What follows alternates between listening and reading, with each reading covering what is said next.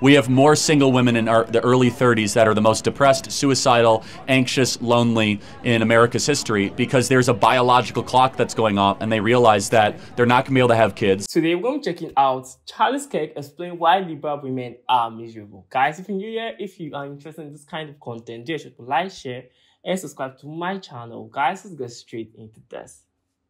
Men are turning more, we're proven to be More right-wing. more conservative, but the women are suffering out here. So I would like to know, I'm involved with TP USA, and I want to know what it is that I can do when I'm around women here in Las Vegas, Nevada, which I'm battle-born in this battleground state. And I would like to know what I can do to start to change minds with love. And Why do you think women are so liberal? You know, I watched you on the whatever. Yes, yeah. And it's crazy. I mean, it's just it's so hurtful to see, you know, how they are sexually and how it's just so, you know, okay. And I think that a lot of them are suffering, and I think that, you know, there's a lot of father issues there. A lot of daddy issues, for sure. Issues. Yeah. So look, I'm not an expert in how to win over young women for conservatism. The biggest thing is this: more young women need to get married at a younger age and start having kids. The single woman issue is one of the biggest issues facing the civilization. Yeah. We have more single women in the early 30s that are the most depressed, suicidal, anxious, lonely in America's history because there's a biological clock that's going off and they realize that they're not going to be able to have kids and that they're not as desirable in the dating market or in the dating pool, and so they start to lash out on the rest of society. So date like you're gonna marry, I guess that's gonna be. Well, yeah, just get married early. Like, reject the siren song of modernity and have lots of kids. Absolutely. Like, being a partner at a local law firm actually isn't that big of a deal. Having 3 kids is a really big deal and will make you happier. And it's okay to be a stay-at-home mom. In fact, we need a lot of stay-at-home moms. And a lot of women want to be stay-at-home moms, and we have miserable women because we've been shuffling them into a corporate wasteland when in reality a lot of them don't find a lot of passion or fulfillment in that line of work. And who can blame them?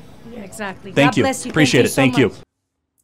I feel the idea that women need to earn as much as a man is what is causing all this bullshit, because I honestly believe that women should earn. Like, I honestly believe that you should have the right to make your own money, because I would always allow people to have this in mind that even if you marry early, you get married, it still might not work. Like, your husband or you guys might get tired of the relationship and divorce. Like, how are you going to take care of your children? So I always have this in mind that as a woman, you're supposed to have something you're doing.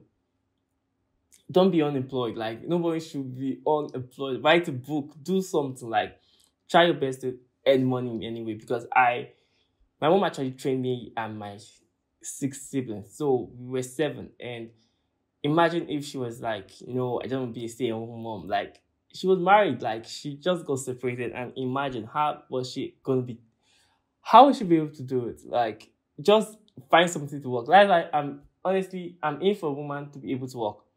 Even if, in as much as a man should provide, but like, a man who is providing won't allow his woman to just sit there. Even if you open for a boutique or something, like, open something for her so it can be in her name. In case he dies or anything like that, how are you going to continue with your life with your children? No, because some people feel like you get the children, like, see, the responsibilities that come with this, and you're supposed to have that mindset that you're supposed to be able to take care of these children you're bringing into this world. Like, you're not just going to bring them and leave them for the government to take care of. You're supposed to be able to take care of your children. Well, guys, what do you think about this? Like, educate me in the comment section if you feel I'm wrong. Guys, I'll see you next time, guys. First.